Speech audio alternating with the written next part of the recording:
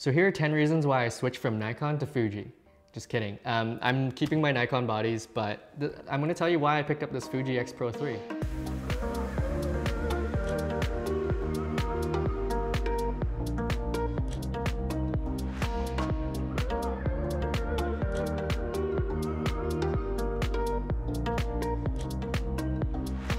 So I've been shooting on Nikon for as long as I can remember. I started off with film cameras, kind of actually a similar body style to this.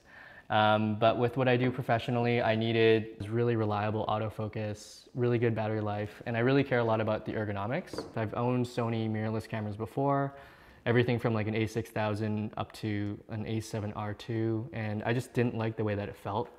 So if you're like me and you kind of have an experience of liking the way that a camera feels in your hands, that's exactly why I went Nikon. Just the design, like I really like the way that they look for one thing.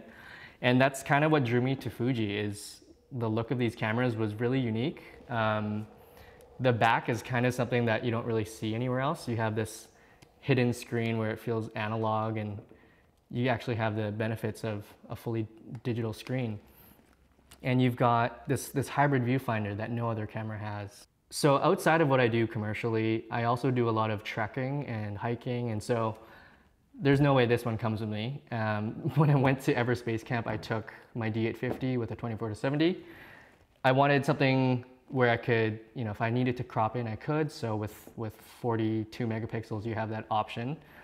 But it was still really heavy and bulky, and I found this would sit in my camera bag quite a lot, and then I would have my a7R2 around my neck, which wasn't ideal. Like I just found, you know, I wasn't using it as much, and so I decided to give Fuji a try and see if it could be something that would be good for nature and landscape photography. So I'm not gonna get into the specs. I think you guys have seen all the other videos and there's so much you could read online, but having these three cameras here, probably a little bit unique of a set. And what I'm gonna talk about more is the feel and kind of just my experience in the field using them. The other night, my friend and I wanted to go see if we could catch some northern lights, and so we kind of just went on a whim, and I grabbed these three cameras with a different lens on my D5, which is actually on that camera right now, the 14-24.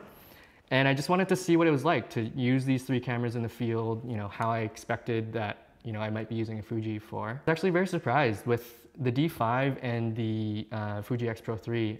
Even though it was very foggy, I could focus. And the D850 was actually giving me some trouble. But this guy held up really well. Like, didn't feel like it was hunting at all, and kind of held its own with the D5. One of the reasons why I pulled the trigger on the Fuji is just their build quality is really at a high level. Even compared to a pro level, like really expensive D5, like the materials they use, the weather sealing in these cameras, I have a lot of confidence that even in poor conditions, I think they'll hold up really well. I recently bought this camera myself from London Drugs. The reason why is because I really appreciate that they're a local company, they're BC owned, and they actually do a lot of good things. If you guys want to check it out, there's more information down below. Thanks again for watching. This is pretty new to me, so I'm hoping to create more videos, and any comments you guys can leave down below would be awesome. Feel free to check me out on Instagram at Julian and subscribe. Thanks.